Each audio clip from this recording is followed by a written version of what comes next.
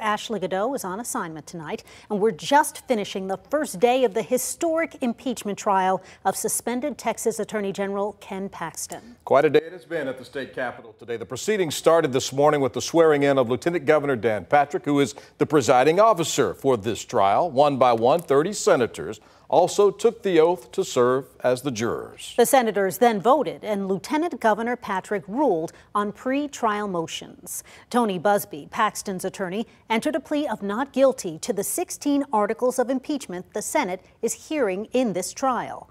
After a lunch break, opening statements and the House managers starting to present their case against Ken Paxton. KVUE's Ford Sanders covering the trial for us at the state capitol today. Joins us now with a breakdown of today's proceedings that just ended moments ago, right, Ford?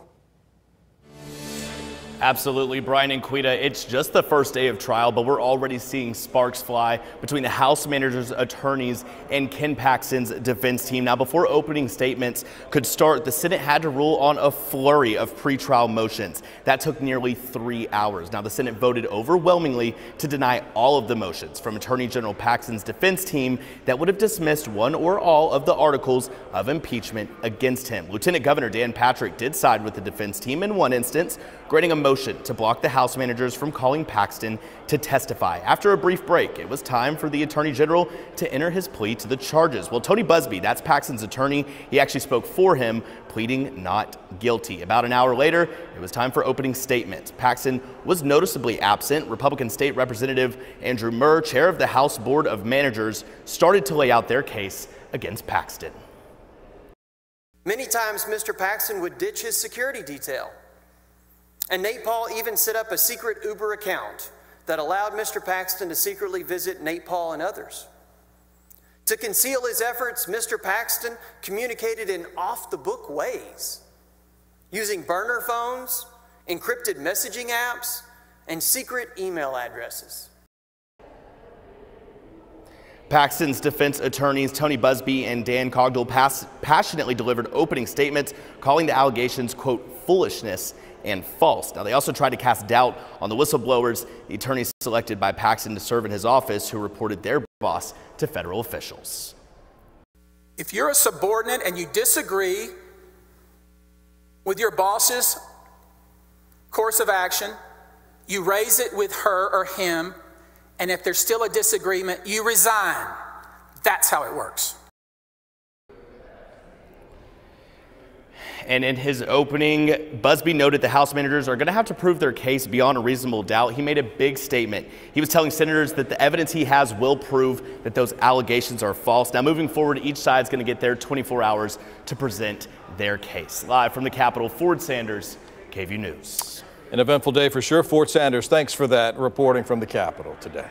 And managing editor of political content, Ashley Godot, is following the trial. She's been following it from the very beginning, and she joins us now to break down the elements of what's going on. And Ashley, what really stood out to you during today's trial? Oh, there was a lot. I think first we definitely want to tell our viewers about the last thing that happened in this trial. So we were hearing from the first witness, who is Jeff Mateer. He is a former first assistant to Ken Paxton, and he was talking about his relationship with Ken Paxton and what was happening and how he specifically told him to stay away from Nate Paul, that he did not know Nate Paul. He wanted him to stay away from him. And so they ended the trial today as they were trying to debate a motion as to whether or not they were going to allow a piece of evidence, an email, to be submitted. And we got no answer on that. We'll have to see what happens tomorrow morning at 9. But I think one of the things that really stood out to me is the most obvious. It's Ken Paxton. That is what stood out to me in this trial, and Ken Paxton's silence during this trial. He had the opportunity to, at the very least, answer to how he pled on the articles. Instead, Tony Busby answering for him, pleading not guilty to all of those articles, and not just pleading not guilty, but adding a little bit of, commentary to those pleas. And that is what really caused some back and forth between him and Rusty Hardin. Let's take a look. Attorney General Paxton, how do you plead? Everything she said there, sir, is legally and factually incorrect, and therefore Attorney General Ken Paxton pleads not guilty. The Attorney General is innocent of those charges and pleads not guilty. Those allegations are flat out false. The Attorney General pleads not guilty. Those allegations are offensive and false. The Attorney General pleads not guilty. If he wants to take the stand and testify, we'll welcome that. But otherwise, this is supposed to be a plea from the client. He can enter a plea of not guilty for his client. He can't make speeches as he's doing now, and I object. Sustained. So while that was sustained, the clerk read the next article, and this is how Busby answered. Attorney General Paxton, how do you plead? Absolutely not guilty. So not quite just that guilt or not guilt. And again, that speaks to the showmanship of these attorneys that we are going to see. And you can expect to see a lot of showmanship between big names like Rusty Hardin and Tony Busby.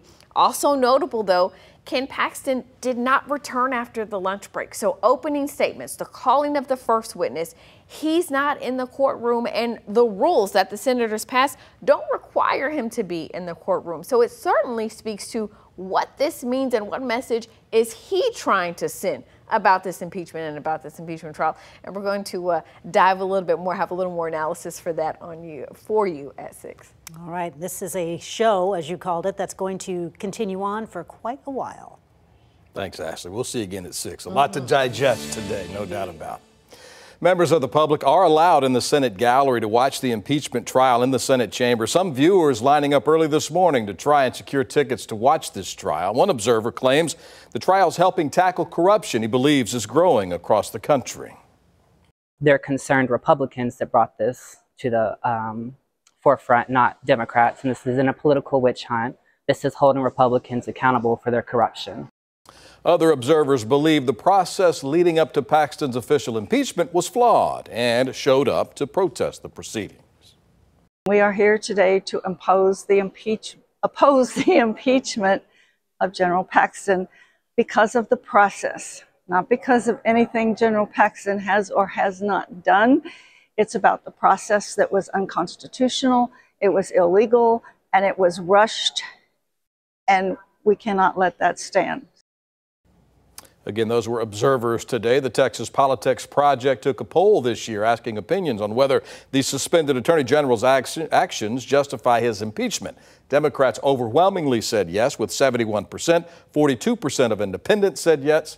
Republicans were more evenly split in their opinion. 24% said yes, 32% said no. And KVUE will be providing gavel-to-gavel coverage of the impeachment trial. Managing editor of political content Ashley Godot and senior reporter Tony Plowetsky will both have in-depth analysis of the proceedings every day of the trial. And you can watch the proceedings and their commentary on KVUE Plus and on our website, KVUE.com.